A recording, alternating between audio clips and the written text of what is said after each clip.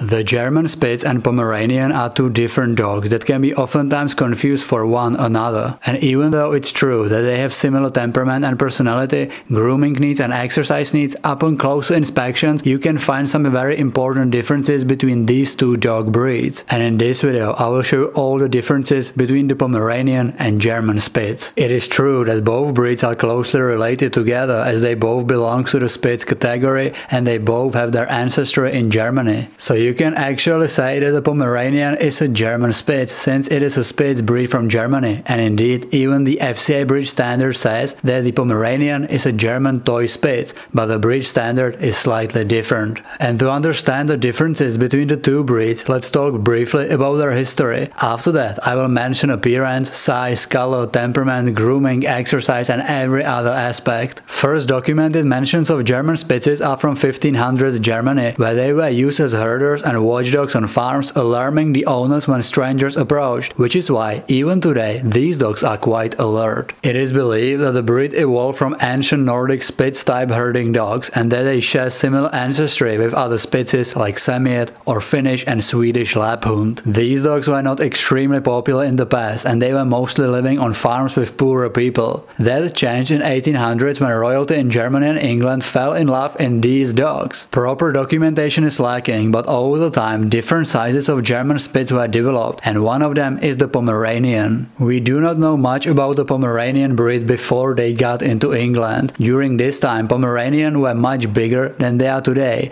and they were almost identical to the German Spitz, and it was not until the late 1800s when Queen Victoria fell in love with the Pomeranian breed. And this is the time when Pomeranians and German Spitzes took different paths. Queen Victoria fell in love in small Pomeranians and started her own breeding program, and it was this breeding program that evolved Pomeranians into the small and lively companion dogs we know today. So yes, the Pomeranian is most likely a descendant of German Spitz, and these two dogs are closely related together. But for a relatively long time the two dogs have different breeding programs and they evolved into slightly different dogs. Definitely the most important difference in these two dogs is their size, so let's start with that. The Pomeranian height is typically between 18 to 24 centimeters, which is 7 to 10 inches, and weight between 3 to 7 pounds, which is 1.5 to 3 kilograms. The German Spitz is considerably larger breed, so when these two dogs would be standing next to each other, it would be very easy to recognize them apart. There are actually three size types of the German Spitz: the German Miniature Spitz, German Medium Spitz and German Giant Spitz. You can see the sizes of all three types on the screen right now. Most commonly when we talk about the German Spitz and what most people think German Spitz is the medium type, also known as Mittel. But the size is not the only difference in the appearance of these two dogs. Other two notable differences are their head shape and tail type. German Spitz head is wedge shaped and flat on top with triangle shaped ears that sit high on top of their heads, and the head has much longer muzzle in comparison to Pomeranian. The head of German Spitz is much more fox-like. On the other hand, the Pomeranian has much shorter muzzle. Pomeranian also has much smaller ears than the German Spitz, but both dogs have erect ears. The tail is also slightly different. The Pomeranian's tail is set very high and it sits flat against the back, while the German Spitz has more traditional Spitz-like tail, which is curled over the back and it is typically carried to one side or curls into a ring shape. The Pomeranian's tail is also slightly more fluffy. Speaking of fluffy tail, let's mention the coat and color, because the coat is also identical. Both dogs have a dense double coat, which is a must for any Spitz breed, but the coat of German Spitz consists of soft and cotton-like undercoat with a straighter and more coarse outer coat. On the other hand, Pomeranian's coat is a short and dense undercoat with a fine long-haired outer coat, and the difference in the length and let's say fluffiness is visible on the fur side. The Pomeranian has longer and extremely fluffy coat, which many people consider cute, and the German Spitz have more practical and more traditional Spitz-like coat,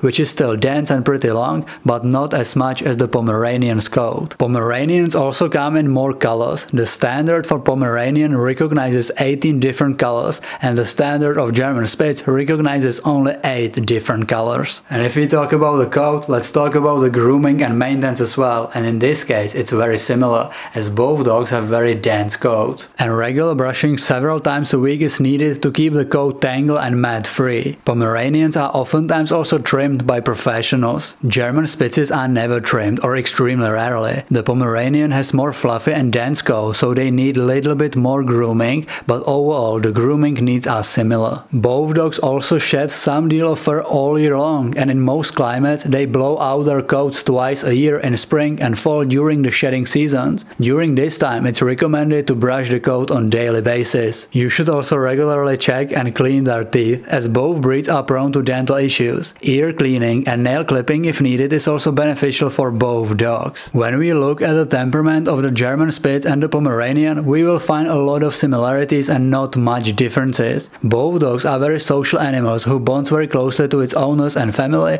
and who wants to be around them all day long. These dogs are naturally friendly, affectionate and loving. Both dogs are also quite inquisitive and curious, playful and outgoing. I can guarantee you that you will never be bored with neither of those two dog breeds. Both breeds are also great playful and loving companions for kids, but do not forget that especially the Pomeranian is a small and delicate breed, so the child should know how to behave around dogs properly. They can also live with other dogs in the family, and even other smaller household pets are typically not problematic. These dogs do not have extremely high prey drive, and especially if they are socialized with other animals from the puppyhood, they will create a great friendship with them. Both dogs also have the same watchdog ancestry, which is why they like to bark, and they will most likely alert you when they will hear or see something suspicious around the house. So as you can see, the temperament and personality is very similar, but what about the exercise needs and energy level? These dogs are no couch potatoes, they are both lively and quite energetic. Some people say that they are pocket rockets. The German Spitz definitely requires more exercise than the Pomeranian. The Pomeranian is known to have bursts of energy when they will run like crazy around the home.